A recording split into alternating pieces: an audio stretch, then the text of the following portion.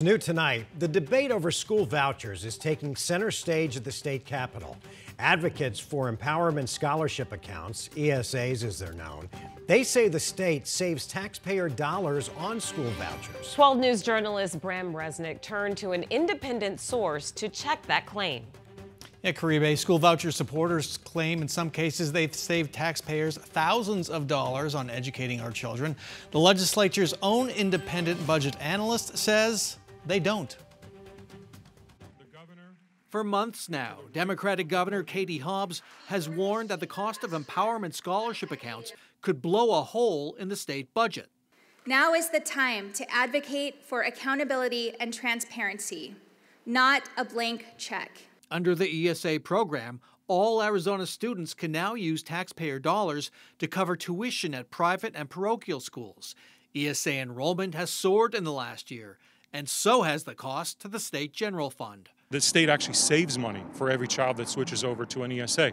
Republican House Speaker Ben Toma and other school voucher advocates often make sweeping claims that ESAs save taxpayer dollars.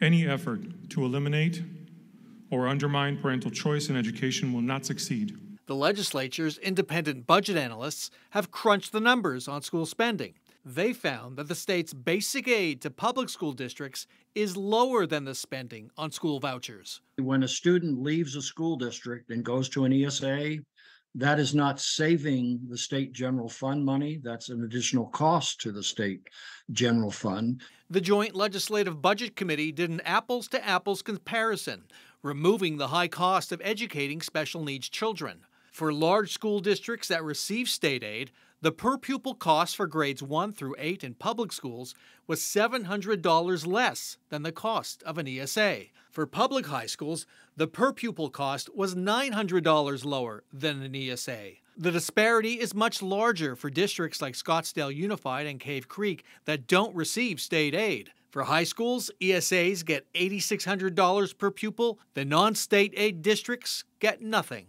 They don't get any state general fund money. They pay for all of the cost out of their local taxes. Chuck Essiggs has tracked Arizona school finances since the 1980s. It's not like everything is a savings just because those students have left the school district.